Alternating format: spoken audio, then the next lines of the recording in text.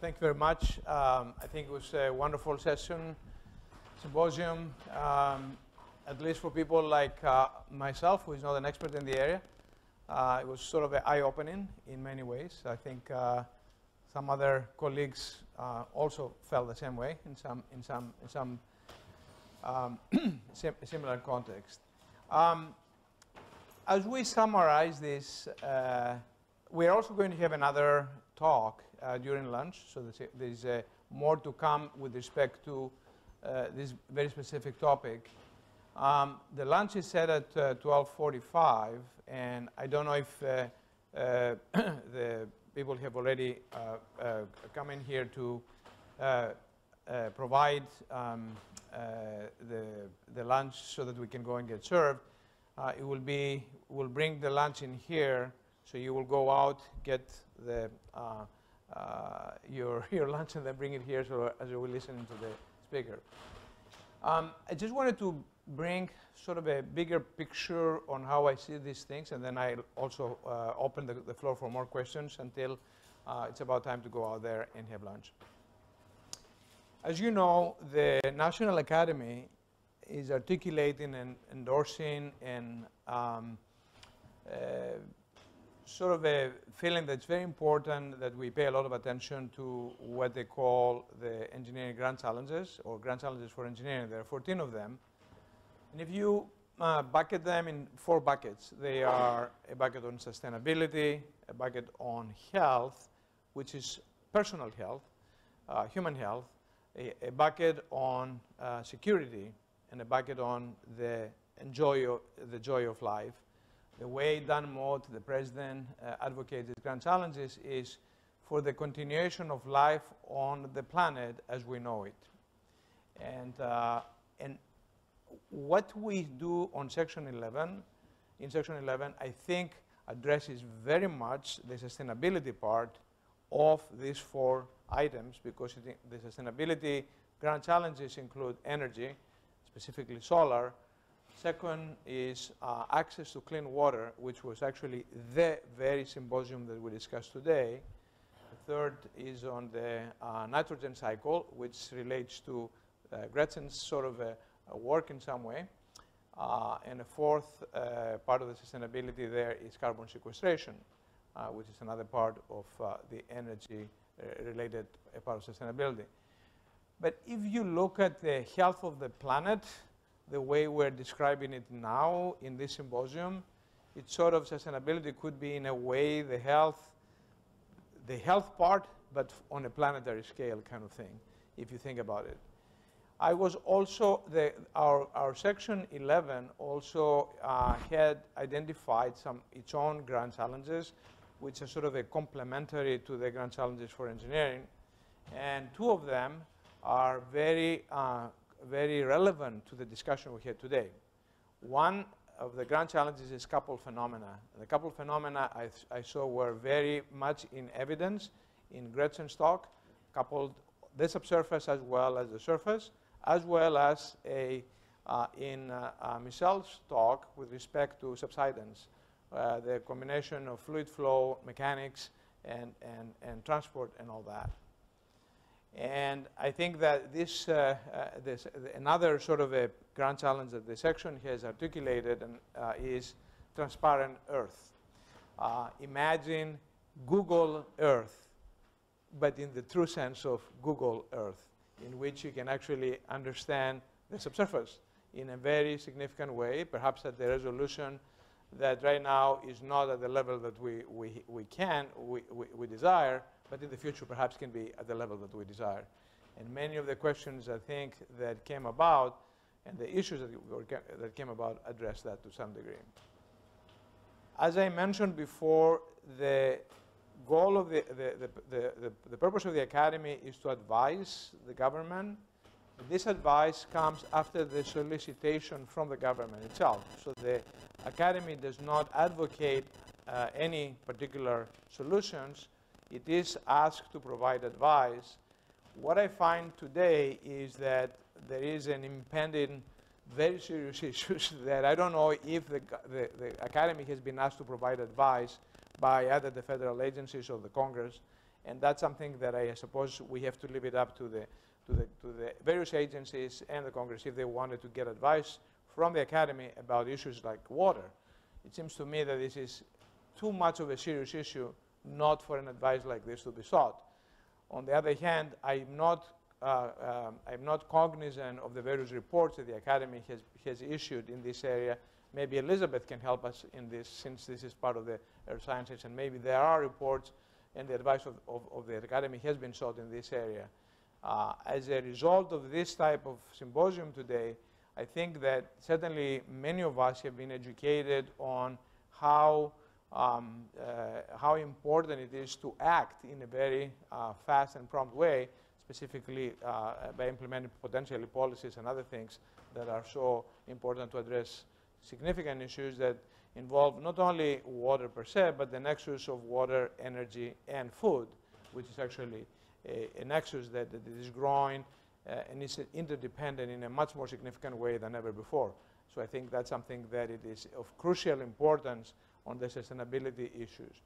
Another thing that the Academy is advocating is, not advocating, but is interested in, the public understanding of engineering and how engineering can solve problems or create solutions.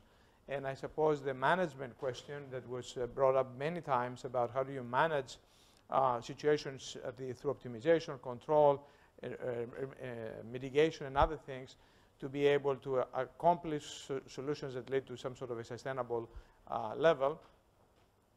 And the second part is how to inspire students and the younger generation to be engaged in problems of this type. And that's actually another important part of how engineering students, you can attract students to engineering, and in this particular case, in the subsurface side or the water side, to understand, for students to understand the importance of being engaged, involved, and be able to be educated and also try to provide solutions and become the change makers or the solutions of the future. And so that is something that is another part that the Academy is very interested in, both at the K through 12 and at the university level, the undergraduate level, and graduate to a lesser degree, but certainly at the undergraduate and that, which offers an opportunity to increase the flow of talented students, actually bring to the engineering and STEM disciplines a diverse number of students that are interested in solving societal problems, not simply do engineering for the sake of engineering of solving or creating devices and the like. So I think this is, to me, is very, very instructive as a symposium, because it exposes to many different things and identified issues that perhaps need more discussion and more study. My own interest, exposure in this field is more at the subsurface level, but from the pore scale to sort of kilometer scale. Here we're talking about hundreds of kilometers and square kilometers and the like. I was talking with Khaled, who is an expert in subsurface simulation for related to oil and gas, and it's kind of interesting to see that the techniques and the technology that can exist to actually bring together so many different expertise together in order to address these very significant problems. But anyway, I don't want to monopolize this. I think we will have the opportunity to do more later on. And so we can actually bring any other questions that exist and people wanted to. I think we have maybe 10 or 15 minutes for that. Can I just add something? Let me come up to the microphone. I just want to emphasize something you just said. But basically, I want to tell you there's no free lunch. As Yannis has said, the national academies are set up to advise governments. But when we talk about these critical issues, there are two parts, I think. One is the collection, dissemination of information. So we can hopefully facilitate or help facilitate the cross-section of development of technology between the silos. And all of these professional societies tend to be in silos. And then we can disseminate to the public and government. So the challenge for you over lunch, instead of talking about the weather or the election or something, help us to come up with what is the next step in this critical issue of water, groundwater. What do you think are the priorities? What should be done in this collection, dissemination of information that perhaps the national academies can do something about? Because we're struggling a little bit to ask, how could we help? I mean, we've got state people here, we've got USGS, we've got government agencies. What can the national academies do to help in this general subject? So over lunch, think about it. And I guess, Yannis, there'll be a chance if they do have some insights, we can hear about them later on. I also understand that all the material will be available on the web. So this is something, and of course, you know, we are taped. So everything that we said will remain there forever. So when any of us wants to run for office later on, they will be able to identify the tape in which we said something that was not right. Yes, suggestions, feedback is always welcome. Sam had a question first. You already mentioned the importance of water, energy, food mix nexus. That's, I think, the next step to address that. I was really fascinated to see your slide where the water was pouring out. I have several slides where viaducts leaks water. It's clear from the discussion here that water people, including modelers, need to talk to wastewater people and share the research money. Yeah. And because I work on spills from oil or impoundment tail, and so much water can be wasted. I think we need to talk to each other, the water people and wastewater. I asked somebody in our water center, what is the formula for water? I was horrified to hear that H2O. If H2O was the formula for water, the blood in your veins will be boiling. My point is that the structure of water, H2O or H2O5, it's really polymerized water, would determine the behavior of water, how it helps the trees and everything. All these things are connected. We don't look into that. You know, the structure of water is not H2O. Well, convergence is something that is happening everywhere. For example, engineering, medicine, and the sciences are convergent. And this type of convergence that we describe here is clearly something that should be encouraged. You know, symposiums of this type could have been, maybe in the future will be coordinated with other sections in the academy. For example, section 4 that deals with surface water for a lot. Yeah. Yes. So I think I have to speak up for the National Science Foundation, but first of all, you do have a Water Science and Technology Board. Water Science and Technology Board. Elizabeth Ide back there is now in charge of that. But the National Science Foundation, along with the rest of the federal government, is really now actually talking we're doing what you're suggesting we should do. Yeah, well, try again.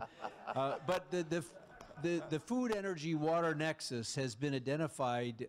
It grew organically in the National Science Foundation out of our water sustainability and climate program and our Earth Systems modeling program. And but I mean, agriculture's our partner. NEFA is our partner in this. But all of the federal agencies now, energy is doing the water, energy, water nexus. Agriculture in general is doing water, food, water. NSF is trying to integrate all of these things. And I just have to say, water and wastewater people are talking together. All you have to do is look at One Water, the Water Research Foundation, the Water Environment and Reuse Foundation are all talking about One Water.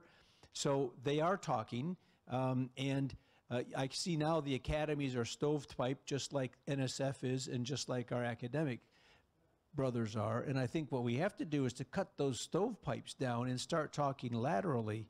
And we're forcing that at NSF, because I heard a comment about social, behavioral, and economics being involved. Every one of the Infuse projects talks to geo, engineering, SBE, and SIZE, our cyber infrastructure people. So we are doing that, and I think that we're making slow but positive progress. I would suggest if we could delist two B-2 bombers, we could double the NSF budget.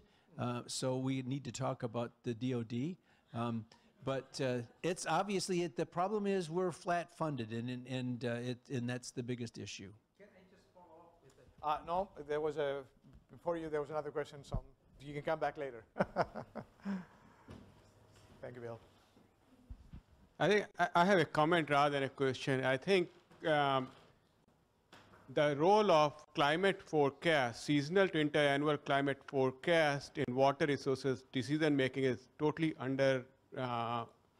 underutilized. For example, we show a lot of drought and flooding cycle, but we don't use that forecast, drought forecast or flooding forecast to make use in our water resources decision making. So there is a need to use climate forecast in our decision making. Right.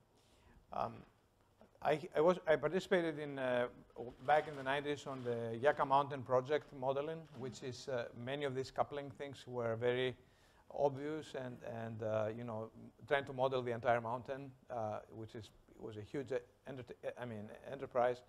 But there was a lot of issues with the surface, with the evapotranspiration. There was some climate projections, but they were taken out of the hat. You know, it's like 10,000 years from now, it will be dry or wet or whatever in Nevada, and so there was, you know, it was not very accurate with respect to that. But it showed the complexity of the task. But I think that with sensing and computing being so, the advances that we do that are so spectacular, I think there will be opportunities to do a lot more in these areas in a much better way. Can I just clarify that I'm not talking about the climate in 10 years or 20 years or 30 years or 40 years. I'm talking about seasonal to interannual changes in climate. Yep. And there are, you know, NOAA is providing better and better forecasts. And some places the signals are very clear. California, you know, El Nino, La Nina signals are very clear. In Southeast United States, the signals are quite clear. But we haven't made much attempt to actually use those forecasts in our decision making related to municipal water supply or demand or ag water users and things like that. If we start using those things, you know, we can actually not use as much groundwater or do a better job in growing different kinds of crops and things like that. Understand. Very good point. There was a question here. Thank you. I'm Ann Koster, and speaking of DoD, I'm actually with the Army Engineer Research and Development Center. And I kind of have a question that spans everyone looking at the energy, water, and food nexus and data scarcity. So, you know, DoD looks globally, and a lot of the things that we're looking at is the estimation of where conflict is going to be, where the food and the water and all of these Earth system resources are ending up. And so looking at data scarcity in areas of the world where we don't have the data, any kind of like strategies or insights into modeling and estimation of resources and management of those resources?